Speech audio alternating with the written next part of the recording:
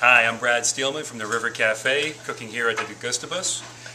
One of my little tricks, when you're caramelizing a mirepoix for a braise or a roast, don't add any salt in the beginning.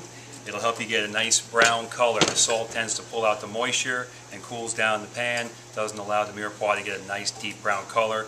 You want that color to create flavor. Think of it as an onion soup, where when you make a French onion soup, you don't add salt initially because you want to get those onions good and brown to create that flavor. Same idea with the mirepoix. So don't add salt in the beginning, wait till you're done.